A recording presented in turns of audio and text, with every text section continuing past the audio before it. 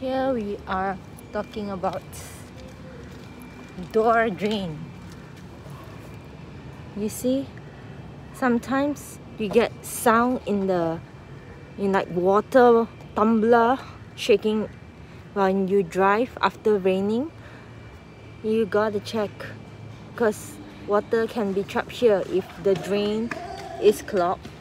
So what you gotta do is clear this drain.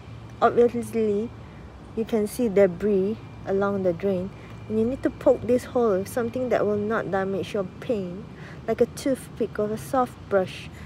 And then there, once this side and the one in the middle here, when you poked it clear, your drain should be clear and you should not have that water trapped along this drain anymore after a rain.